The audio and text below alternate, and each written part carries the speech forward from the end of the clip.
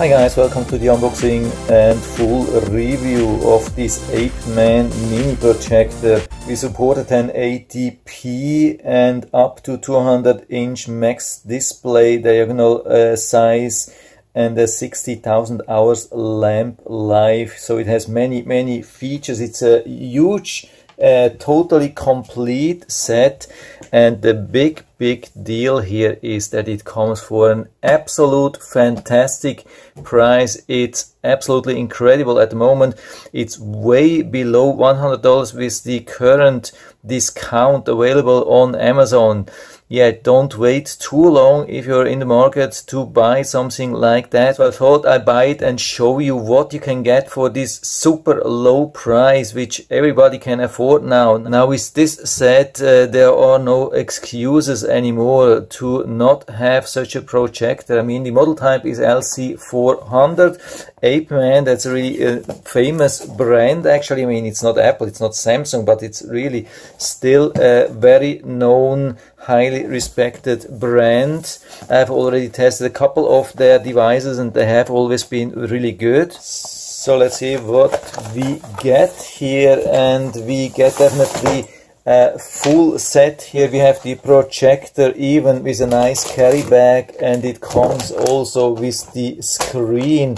I think it's a 100-inch screen, even with some mounting material. So let's open the thing and see what we get here inside. And you can see there's a huge amount of things which you get. Also full manual. And it looks they have even their website, and you can get some support if you have some problems.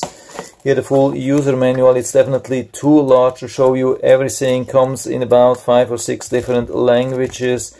And maybe the most important page here, that's the specs. And yeah, of course there is some limitation. I mean, it's supporting up to 1080p, but native resolution is only 800 by 480 if I'm not wrong, but still sufficient for most of the things which you want to do with such a projector. Really nice protected here with these straps. Let's take it out. We have the power cable, some cleaning thing, we have an HDMI cable, we get even an AV cable, we get the remote control. So you can see absolutely complete set. If you need that for an event, you get really everything to start. Absolutely nothing is missing here. So here we are with this device. You can see very small, lightweight and simple design, but it still has everything what you need. Here we see the infrared, the VGA, it has this dual speaker, all the menu elements, we have the keystone correction,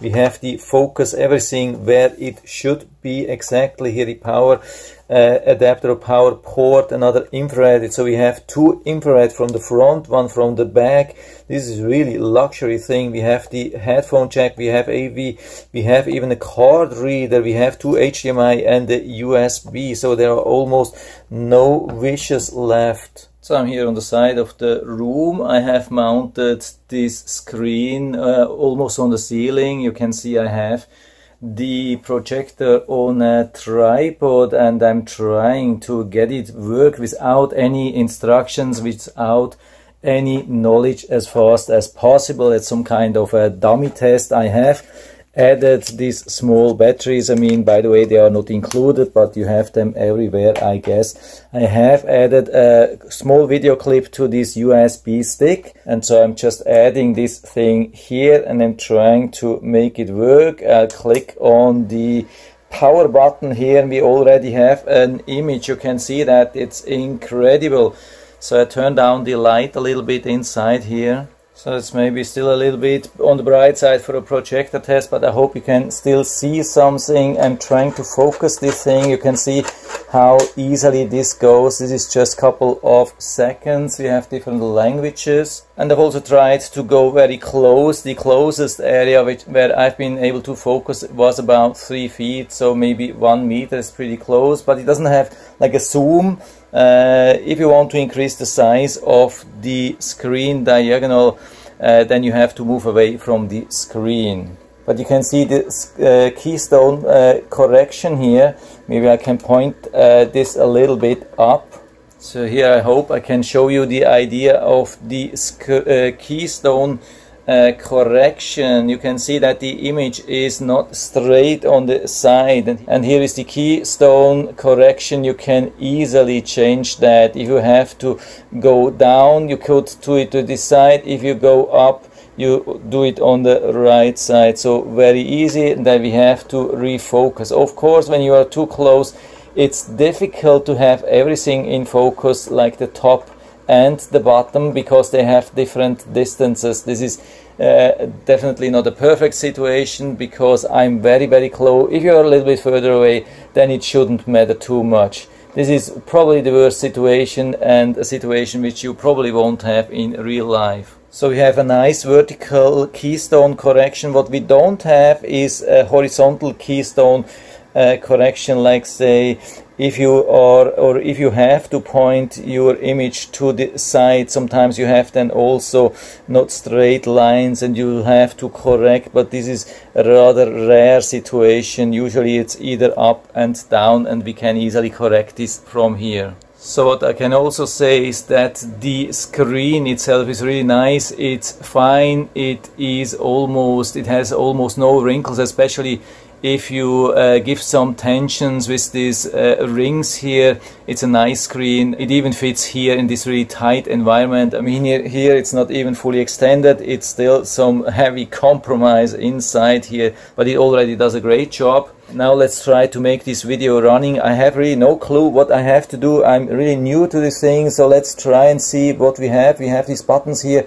Yeah, this looks like an input selector. Let's see what we have. Yeah, we have the media player. Let's just push here.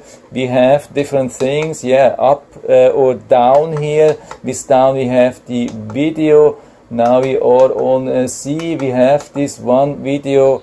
Yeah, and you can already see that everything works right out of the box, but it's way too bright. I will make another video or another part of the video where you see a better image. This is definitely way from being perfect. I just wanted to show you what you can do here, and you can decrease and increase the speaker, the loudness.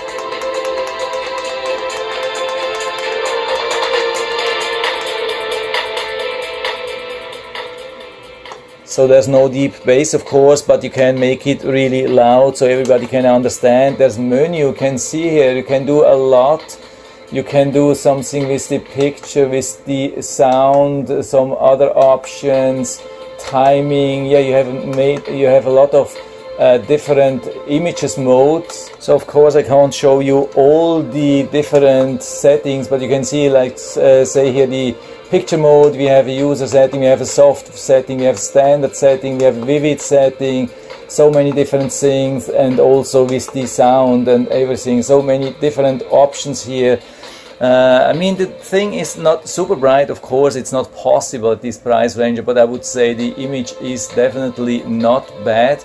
I have definitely seen worse, and it's almost impossible to beat this price. So I'm going outside later when it's a little bit more dark and try to show you a better image, how this will look in real life, because this is really super tight. But you can see the menu definitely works. So the menu control is really easy, and I would say also the sound, I mean the noise which this thing is producing is not really loud. I mean, I have definitely seen projectors on a higher price which produce more noise, so this is definitely on an acceptable level. It is producing some warm or hot air on the side.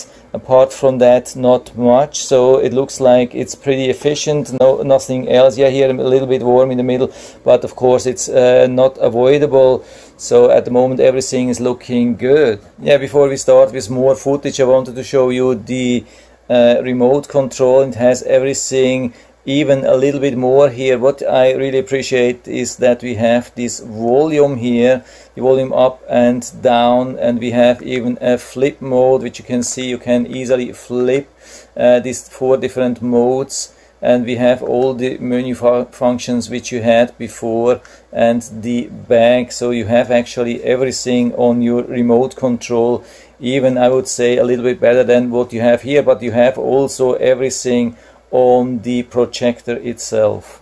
So here we are with projector during the night, and we can see the light is really good. So during the day it has been a struggle because the brightness is definitely limited, but when you're using this during the night with the screen, yeah, it's definitely providing a really nice picture. Everything is nice and sharp. I mean, we still have the limited resolution, but it is looking really nice here. I mean, can see also the change what we can do here with the keystone correction. You can see up and down, or actually this is down, this would be up, and yeah, so when we have it straight, that's definitely the best thing. Also regarding sharpness, that we have a sharp image overall everywhere.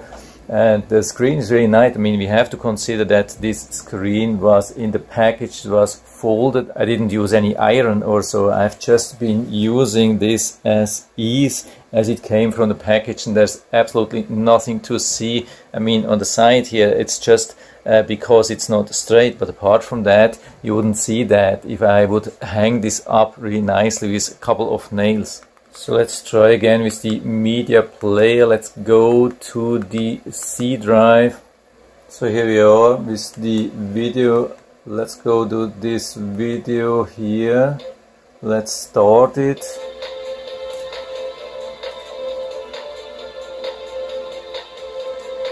Yeah, I would say it's actually better than what you see on the camera here. It's not perfect. I mean, we still have the limited resolution of 480p, but you can definitely watch the thing. You can also see the details down there, description, the date, time, and everything. It's nicely visible. So maybe I point this thing a little bit out and go a little bit closer so you can see, but I mean, it's not a professional camera here. I'm just trying to do this as good as I can, and there are still some limitations, but the player is really nice. And the audio, you can hear the audio is coming out from the projector, and everything is really fluent. I mean, there's no lags, there's nothing stuck or so. Yeah, go a little bit closer again. I wanted to show you the menu here. I hope I can show you that. Unfortunately, it's not illuminating the remote control, but you can see what we can do. We have some options here. I mean, actually a lot of options. You can see what you can do also during the play. You can also go forward. Yeah, I have to point to the infrared receiver. Of course, we can go forward fast or even go back here. So I'm moving back here 4 times. Yeah, can we go faster? Even 60 times back, that's not bad. You can see 32 times back. Yeah, it's amazing what we can do, and play again. So looks like the CPU, everything, the control is pretty fast, and the menu will go away after some time. I don't know if you can remove that, but yeah, I mean, as long as the situation is really good, I mean, we have the nice screen and everything, I think it's not bad. Yeah, because I wanted to show you a real life image or video, I moved this thing to the living room where I had quite some distance. You can see how far away this is from the wall, and it's just a wall. I was not using the screen, and it's a really rough wall. It's definitely something which is very unfavorable actually for doing such a thing using a projector, and it's doing a really good job. Actually, you can see that here. It's projecting really nicely to this large distance here, and you can use everything, and everything works, and it's a cool thing. So definitely works in real life, not only short distance and with artificial screen in the back, but also really if you want to use that in your living room, as long as you keep it pretty dark. Yeah, again, as long as we have the right situation and not too much light, and everything straight or a little bit up and down is okay, not to the side, of course, because of the keystone correction only works up and down. But as long as the situation or the environment is good, we can also provide a decent image. I mean, at least for the price, definitely. I mean, if you have too high expectations, it's definitely not a professional projector, and it has some limitations regarding the resolution and brightness and a couple of things, but for the price we can definitely not complain. It's a price range where we didn't see any of such packages in the past. It's an amazing opportunity to get such a system with a whole package for an absolutely crazy low price. And I'll put down the link to the Amazon listing down into the description, so you can check it out and order it right from there if you like it. And I hope I've been able to help you a little bit with this video. If you have any questions or comments, just write to the comment section below, and I'm always happy to talk about these things. And if you like the video, give me a thumbs up, subscribe my channel. Thanks for watching, and see you next time.